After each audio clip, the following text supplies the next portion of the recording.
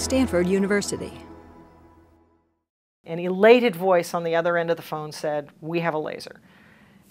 The excitement was clearly transmitted over the phone line. It was a thrilling moment.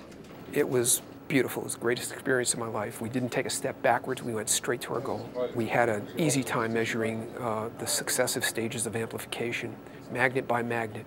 Each time we put in a magnet, radiation got more intense. The frontier opened by the LINEC coherent light source, this X-ray free electron laser, is uncharted territory. When you're taking a second to look at atoms as they form or break molecular bonds, you basically see a blur.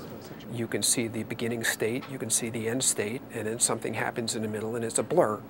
In the case of the LCLS, for a large class of phenomena like that, transitions, changes in state, we can actually see the atoms as they move on atomic length scales and get snapshots of them before and during these changes.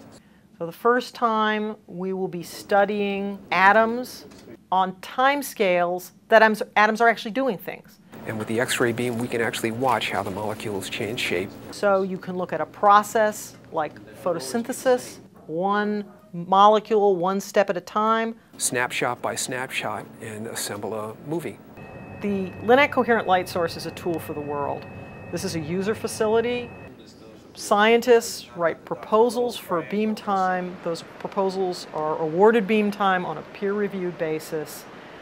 It is a tool for the world. This is far and away the brightest X-ray source ever built. On the betting board, Paul Emma predicted he could do it in 2 shots, and he delivered it on 2 shots. So that is the frontier opened by LCLS. It's ultra bright, ultra short. We get atomic resolution in space and in time together. For this laboratory, that will in a major way define our scientific program for the next decade. We were all dumbfounded. We were standing there dumbfounded, looking at the light.